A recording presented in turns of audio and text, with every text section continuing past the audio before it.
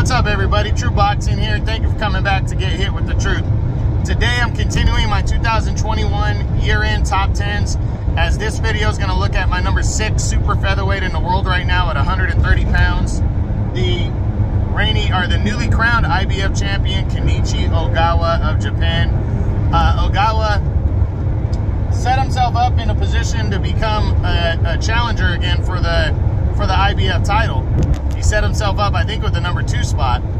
And what happened is he floated through the year waiting around for an opportunity, and then after Rakimov and Diaz ended in a draw, but then the title remained vacant after Joseph Diaz missed weight and got stripped, and then Rakimov did not defeat Joseph Diaz in their fight. The title remained vacant, but Rakimov, because Diaz was overweight and fought to a draw, he was granted another opportunity at the title and was supposed to fight Kenichi Ogawa in August, but he had to pull out of the fight with an injury. So Ogawa was ordered to fight Azinga Fuzil, the next highest rated contender for the vacant title, and that fight would take place in November, at the end of November. And I honestly thought Ogawa was going to lose that fight, but Ogawa went out there and really controlled the action and really kind of beat up Fuzil. Fuzil was in the fight. It wasn't a blowout, but the 3 knockdowns that Ogawa scored on Fuzil really helped Fuzil pull away with a comfortable unanimous decision victory, as he captured officially his first world title with that win, and now pretty much has his 2022 set up.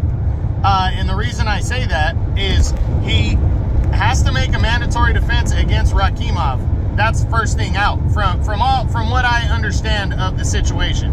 He's got to fight Rakimov first in the first half of the year, and if he gets by that, he's going to have to fight Englishman Zelfa Barrett in their, because Zelfa Barrett's the next mandatory. So it looks like there's 2 mandatories due for Ogawa heading into 2022, and that's really a win over Rakimov is going to put him easily in the top 5. If Burchell and Jamel Herring leave the 130-pound division as expected, then that's going to open the door for Ogawa to really make some noise. He just signed with Matchroom and Eddie Hearn, so that's going to help him also.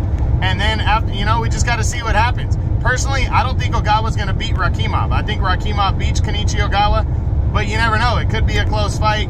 I mean, Rakimov struggled with Fuzil, and Ogawa didn't seem to struggle so much with Fuzil. So I think it could be a very close fight, and we'll see what happens. But Ogawa, his stats real quick.